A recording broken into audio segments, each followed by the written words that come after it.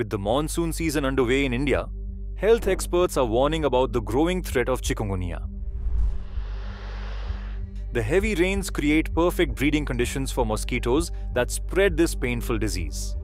Chikungunya gets its name from a word meaning that which bends up. This describes how victims hunch over from severe joint pain. The disease was first found in Tanzania in 1952, but has now spread to over 110 countries worldwide. The same mosquitoes that carry dengue and Zika also spread chikungunya. These Aedes mosquitoes are active during the day and breed in standing water.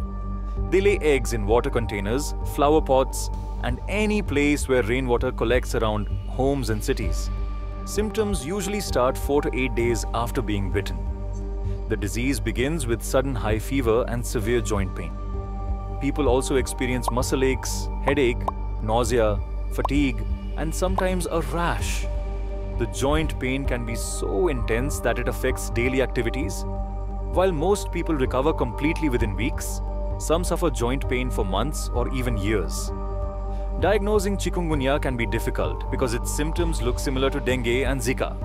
Doctors use blood tests to confirm the diagnosis. Most patients develop lifelong immunity after recovering.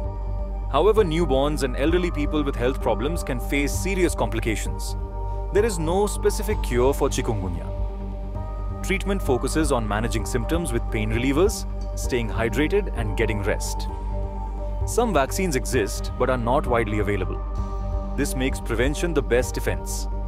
The most important step is eliminating mosquito breeding sites. Communities must regularly empty water containers, clean storage tanks, and dispose of waste properly. Individuals can protect themselves by wearing long-sleeved clothing and using insect repellents. Window screens help keep mosquitoes out of homes.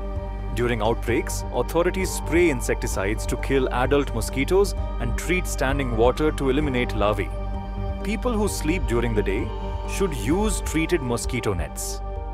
As India's cities grow and climate patterns change, Aedes mosquitoes are finding more places to breed. The monsoon season makes this problem worse by creating numerous water-filled containers. Controlling chikungunya requires everyone to work together. Communities, health officials, and individuals must all take steps to reduce mosquito populations and prevent bites.